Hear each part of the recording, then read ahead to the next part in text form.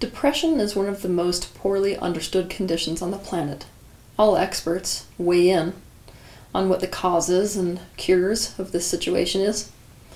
But the thing is that most of what they say is all over the map, and often is contradictory. And this can lead to people who are suffering from depression feeling even more depressed. Before I get into this episode, because I'm going to weigh in on what actually is causing depression and how to cure it, I have to say that depression is not a character flaw. Depression is not a weakness, and it is not something that people should be ashamed of. What if I told you that you could understand depression if you understood a single sentence?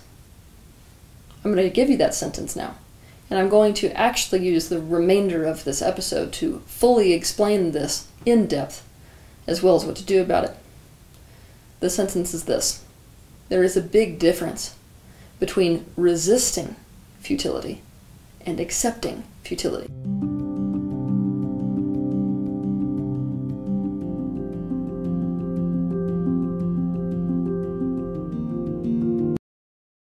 Everything that you feel has a cause. Dysfunctional brain chemicals or imbalance of brain chemicals is not a cause, it's a symptom. You have to understand that before we go deeper into the actual cause of depression.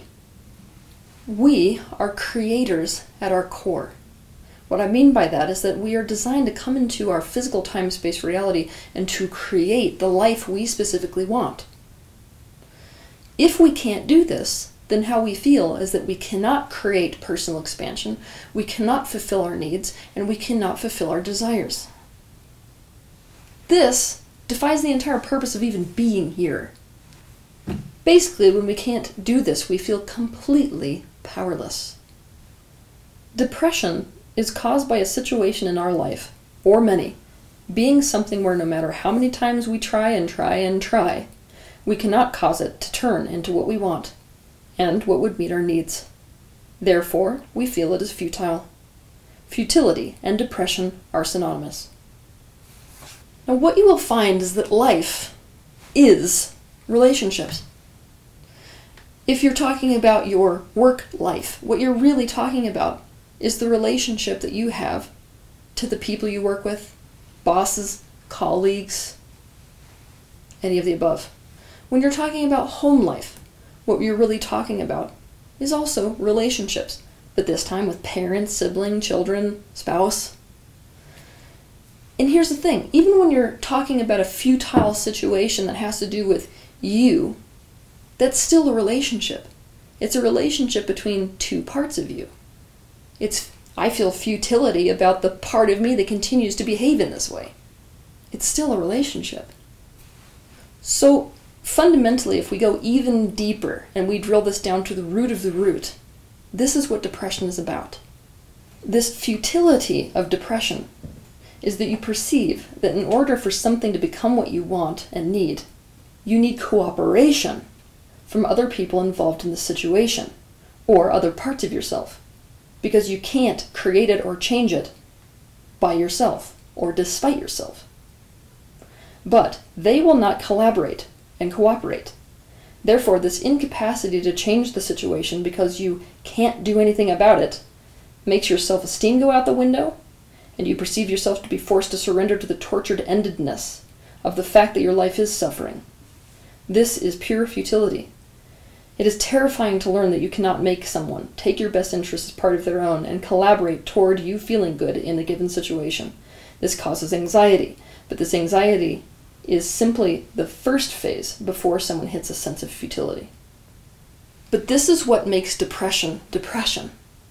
When you hit that phase of futility, instead of accepting that futility, you resist it. Part of you does not give up, even though you see it's futile. Now, what this does, because you're so heavily identified with that part that is so separated from what you really want and really need, is almost like you're not lost in the darkness, you are the darkness. To comprehend the way this works, I want you to imagine somebody who is in front of a gate, and this gate is blocking them from getting to a village that they really want to get into. Now, this person will try every way that they can possibly try to get through this gate and into the village, until it dawns on them that it isn't happening. It's futile. At this point, they sit down. But what they do sitting down is they emotionally resist the fact that that gate is closed. Because in them there's actually a hope that even though it's completely out of their control, one day, maybe, it might happen. Basically, that suffering and darkness is just something you have to hang on through. Now, all of this is done as opposed to accepting the futility of the situation and going to find another village. What you have to see is that part of you is not willing to let go completely. You refuse to cut your losses. You're so tied to the images of how you need something to be that you won't give up on it. This resistance to the futility itself is what makes you so exhausted all the time, and also keeps you stuck in futility, because you live in a time-space reality based on the law of mirroring. Whatever you resist persists. Now, people who are suffering from depression, when they really look at this dynamic of depression, come up with reasons why they can't cut their losses. But what they have to do, in fact, to even get out of depression, is to realize that it's actually a choice. There's a big difference between I can't and I choose not to. A lot of times when we say can't, it just means that I literally am in a situation where it feels like so much of a lose-lose that it's not really a choice, even though it is. Here's the thing. No one knows better than me that you have completely valid reasons to never be able to cut your losses. But the thing is you also have to see that it keeps you powerless forever. It's critical to become aware of just what you are so attached to that you can't let go of, by accepting that it will never come to be. What are you afraid will happen if you accept it is and always will be futile? It's at this point that it's worth it to mention that some people actually use depression as a way of avoiding suicide. I know that's funny because most people think depression leads to suicide, but actually depression is a way of avoiding suicide for as long as it works. Because of this. Most people are afraid that if they really cut their losses and really accept the futility instead of resist it, accept that that thing that they can't let go of will never come to be in the way they want it to come to be.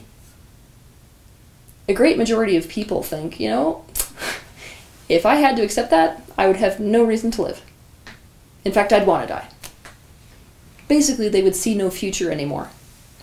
Now, this often happens because a lot of times when we suffer from chronic depression, we have the kind of personality where we want what we want, and we want it in a very specific way, and we can't see that that thing that we want can come through any other way. So, for example, I work with a lot of people who struggle with depression, and it's like, well, I want love from that one person, and everything else is just like a crappy substitute. So, unless that one person loves me in a situation where quite literally they don't, and so it's futile, then I don't want to live anymore. Now, I know that it's hard if you've never experienced the meeting of a need any other way to know that this universe is full of unlimited potentials. So I'm not asking you overnight to just get, well, if you just walked away from that village gate, there would be another village. Most of you are like, I don't know that there's any other village. I could be wandering in the desert for the length of a Bible.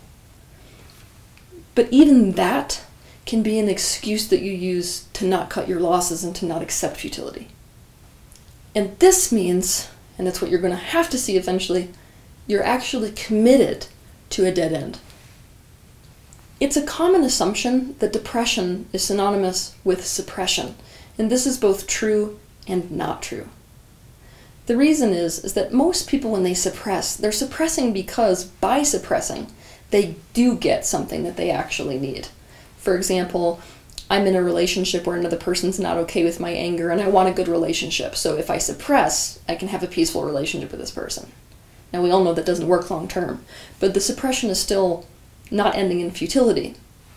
Now, what makes depression so different from this is that a person with depression is often suppressing, not because they're actively suppressing. It's not actually getting them anything. What it is that after years of trying to get that thing that they need and want so badly to come to fruition and it not working, through expression, they realize there's no freaking point. Anytime they express themselves and what they needed and what they wanted, and anytime they express themselves so as to try to get somebody to change something they were doing so that that could manifest in their life, it was futile. So this means that a person ends up in a situation where, why would I scream if there was no one there to hear me? Yes, this means that a person has to suppress their truth and be inauthentic, but it's a very different flavor than normal suppression. The flavor of it is, there's no point. It's at this point that I have to explain that this is a reason why there's such a high rate of depression in childhood. Because childhood is actually prison. We don't like to look at it that way, but that's how it is. If you can't leave your childhood home unless someone rescues you from it, and most people aren't going to do that, because most people are going to recognize a home as being a loving home as long as certain needs are provided, then you're a captive. And your experience and your capacity to bring about what you desire is totally dependent upon your keepers. That means if you have a parent who is not willing to cooperate by helping the child line up with what they desire and need and want, that child is powerless. It is futile. Now here is where the spiral of depression gets even worse. Because if you are unwilling to accept that something is futile, so as to redirect your attention towards any other way to meet those needs and desires, then what you have to do is to stay in a situation that is futile. And to do that, you have to actually betray a part of yourself. So actually, it is this refusal to accept the futility of a given situation that causes an internal war to begin. Now, what do you know about betrayal? When one person betrays another person, isn't that person usually really, really angry? This is how this part of you actually feels. When you take an action to stay in a futile situation and betray it in ways to adapt to that futile situation, that part that is inside you wants you to frickin' die. Emotionally, it feels like self-digestion. People who struggle with depression are both completely unaware of free will and yet damaged by free will all the time. This is what I mean by that. The majority of people who struggle from depression, they feel like it is actually their responsibility to try to get other people and circumstances outside their control to align so that they can create what they desire and want. In other words, they expect themselves to be able to control those conditions that are uncontrollable. And when they can't control those uncontrollable conditions, it makes them feel like crap about themselves. At the same time, they're acutely aware of free will. Why? Because it's obvious that when somebody else has free will, they are not going to take your interests and best interests into consideration. They're going to do exactly what they want, even if it's in the exact opposite direction of your actual desires. Basically, your pain is that no one seems to be willing to participate in creating your version of a feel-good life. You feel like people are all taking action, intentionally or unintentionally, and often idiotically as if oblivious, against it. You hate them for it. Why do you hate something? Because it hurts you. It hurts you that it seems in your life that nobody will use their free will to take your best interests into consideration so as to actually collaborate and cooperate to create a life that would feel good to you. Also, because you don't see the fact that you are internally fragmented, it doesn't make sense to you why you oftentimes don't do what's in your own best interests. Talk about an atmosphere and a climate of self-distrust. But because you're unwilling to accept this, and unwilling to accept the futility, basically it puts you in a position of painfully just waiting for it to change one day. But the thing is that that waiting just gets more and more and more and more painful. Because as those years go on, it just is proven to you over and over and over and over again how futile the situation is. Then the third aspect of the depression spiral sets in at this point. You look around the world and you realize no one else seems to feel as futile as I do. Great! You make it mean something about yourself. There must be something seriously wrong with me because I can't feel good. Then the third aspect of this whole depression cycle will set in. And it looks like this. You're looking around your life and you're realizing no one else seems to feel as futile as I do. Happiness seems to be working for everyone else.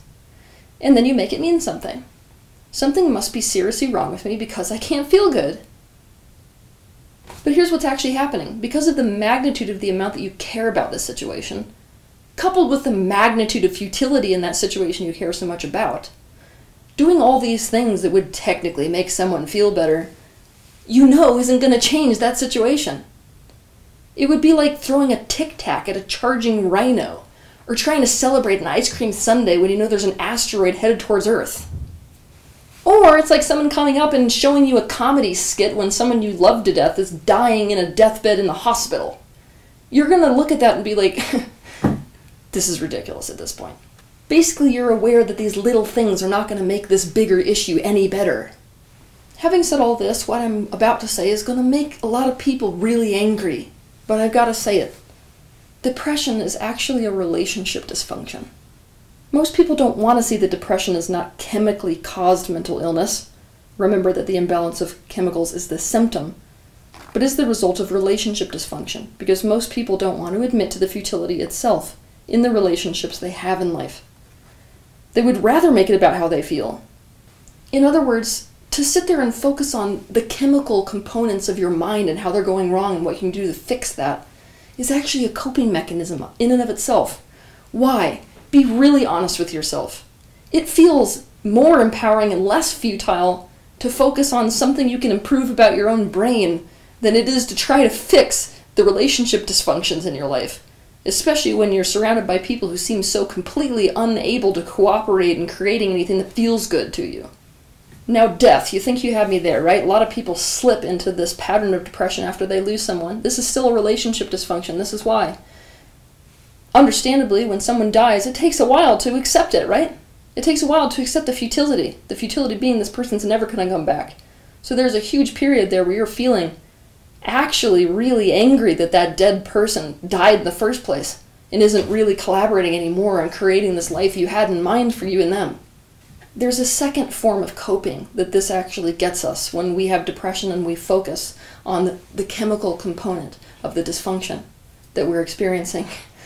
And that is that maybe, just maybe, if people see that we're not doing good and that we have something actually wrong with us, they might actually cooperate, even if it is because of pity, enough to stop antagonizing our creation of what we want and need.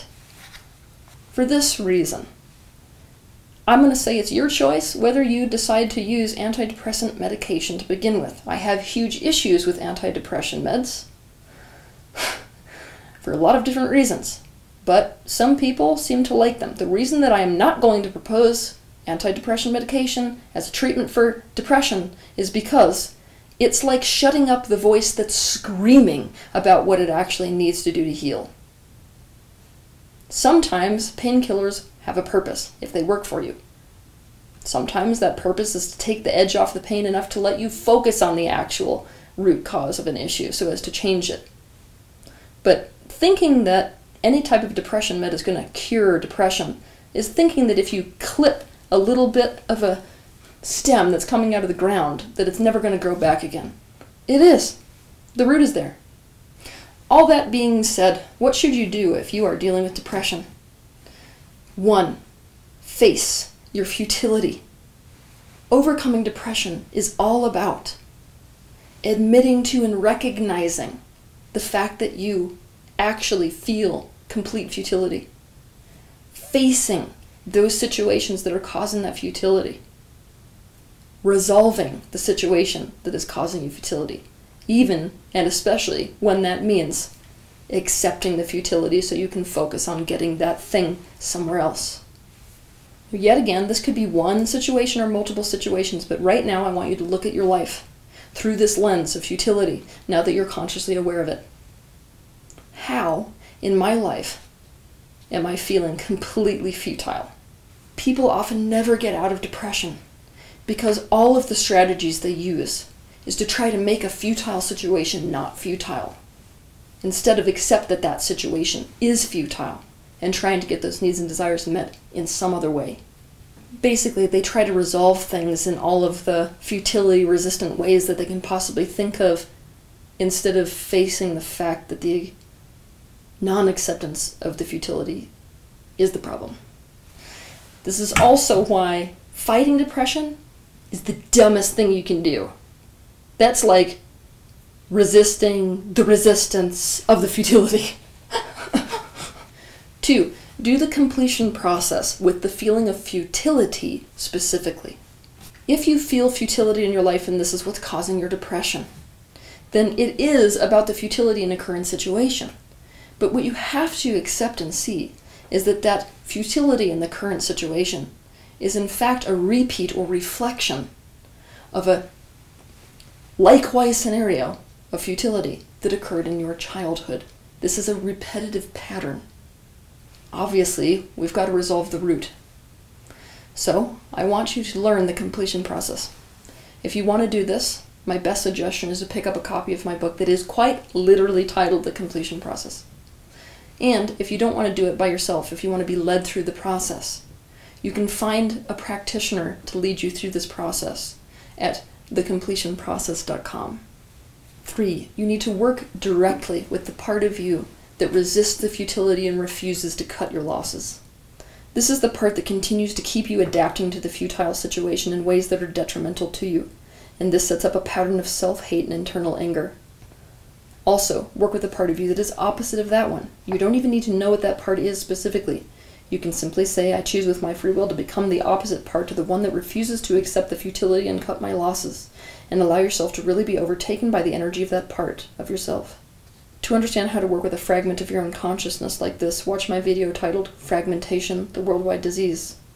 Also, to increase the understanding about the internally focused anger that is created by this part of you, watch my video titled Bulldozing, the way to ruin your relationship with yourself. 4. Having accepted the futility, you have got to find different ways to move forward, to get those needs and desires met in different ways that aren't dependent upon the futile elements of that situation. Do something new. Look for the options that you do have.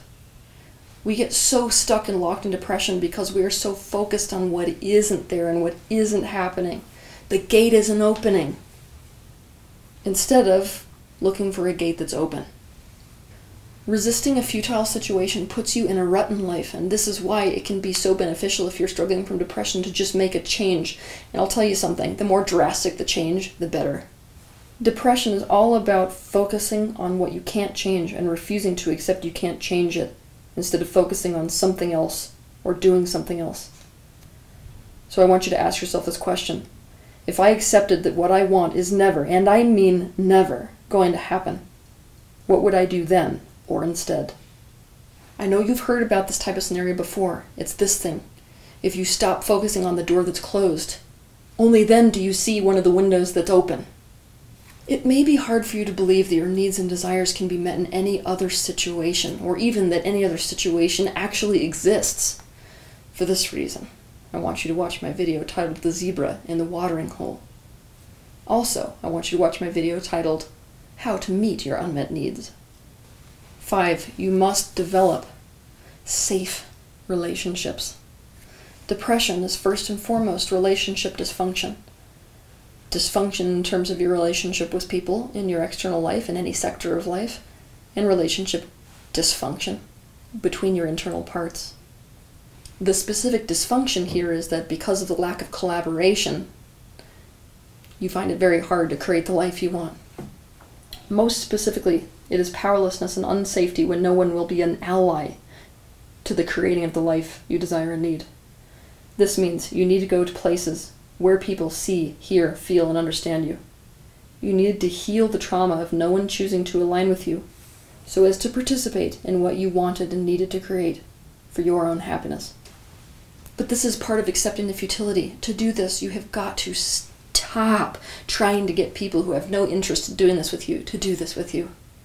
For this reason, one of the most important videos you will ever watch is a video that I did called How to Create a Safe Relationship. Also, depression is an intensely isolating experience for so many different reasons. A, because it was set up by that relationship dysfunction to begin with. B, because the more you see how unhappy you are versus how happy everyone else is, the more alone you feel. And C, it makes you isolate. For this reason, I want you to pick up a copy of my book that is called The Anatomy of Loneliness. This book breaks down what the actual elements of loneliness are, what is causing it, and how to go from a state of loneliness to a state of connection. 6. The more little things you can do to have control over your life so you feel like you can create a life that is a mirror and match to your desires and needs, the better. Now, this is where most people go wrong with it, because the majority of advice that people give, or tips for how to cure depression, are done to try to make you feel better. Stop actually focusing on trying to feel better. Instead, start trying to focus on what makes you feel a little bit more empowered, a little bit less powerless, a little bit more capable of doing things and being in situations where your needs will be met instead of situations that cause futility. Now, the majority of advice that people give for how to overcome depression actually fit into this category. It's just you have to look at them in this different way. Instead of this being a little thing that I'm doing to try to make myself feel good, let it be a little thing that I'm doing so as to feel like I have a little bit more control instead of futility in terms of creating what I want. I'll give you some suggestions of what this might look like. Eating foods that make you specifically feel good, especially mood-boosting foods. Spending time with animals, getting a massage or other form of touch. Exercising, getting enough sleep. Setting attainable and achievable goals and scratching them off the list when they're accomplished. Taking on responsibilities which enable you to see your positive contribution. Visiting and making new friends. This prevents you from isolating. Taking control of your focus through positive focus or gratitude exercises or working with your core beliefs. Sitting out in the sun. Meditation. Creating a routine. Setting things in your schedule each day that you can look forward to, even if it is as simple as watching a comedy show, picking up a new hobby, changing up things such as home decor or what room you sleep in, or where you habitually go to eat. Yet again, if you're doing those types of things from an attitude of this will make me feel better, you will just end up more disappointed and with more proof that it's futile. Because right now, that's another form of futility. Feeling good is futile. Don't do these things to try to feel good. Do them to try to see that you can have personal control instead of feel totally powerless to what you want and need. If someone in your life is struggling with depression, please don't be afraid of them. There's nothing to be afraid of. Depression is not contagious. Also, people who are depressed, they need your presence. They don't need your pressure. Now, obviously, you don't know what to do to fix them, nor does a person who's depressed actually need you to know what to do to fix them. And the reason that most people who are depressed isolate is because it sucks for them to be around people who continue to have this energy around them like, I need you to feel better. That's pressure. So if you're going to be around somebody who's depressed, have the attitude of, I don't care if you're depressed for the rest of your life, I'm still going to be here, because being here is what I want to be. That's the only type of energy that takes off the pressure for a person to suddenly feel good, which they feel futile about. And here's the thing. A lot of you're going to have to become comfortable with painful emotions. Because most of the time when people experience depression, they lose people in their life, not because they feel bad, but because the people in their life are too afraid of their own feelings. To be around somebody who's suffering, it makes you feel something. If you're not okay with feeling that something, you're going to go away from that person, sort of thinking that they're the cause for the way that you feel. Really, it's just that you're terrified of feeling those emotions. Also, even if you've watched this video, there is nothing that is shameful about depression, and this includes nothing shameful or wrong about resisting futility. You know what this is like, okay? If you had a child or something you wanted worse than anything in the entire universe, and that child was suddenly swept downstream and there was nothing you could do to get them, how long would it take you to accept futility, do you think? This is what it's like for someone who's depressed. This means overcoming depression is a great deal more complicated than simply deciding with your free will to stop resisting and accept that futility and do different things that are empowering instead.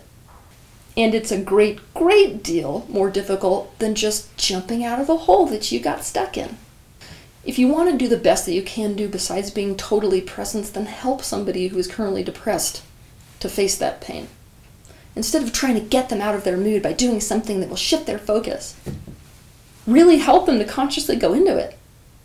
In other words, instead of trying to get a depressed person out of their darkness, hold their hand and dive in. If you are struggling with depression, I can promise you that that feeling of zest for life, the feeling of wanting to wake up, of having something to live for, of being energized, feeling inspired, is on the other side of feeling like you actually can create what you need and want. And guess what? There are people on this planet who want to cooperate and collaborate on fulfilling those desires and needs with you. Basically, there are people who want to be an ally to the creation of what you need versus an antagonist. But all of this is on the other side of focusing on the absence of what you do want. And all of this is on the other side of really consciously facing, accepting, and resolving your futility, instead of subconsciously resisting that futility. Have a good week.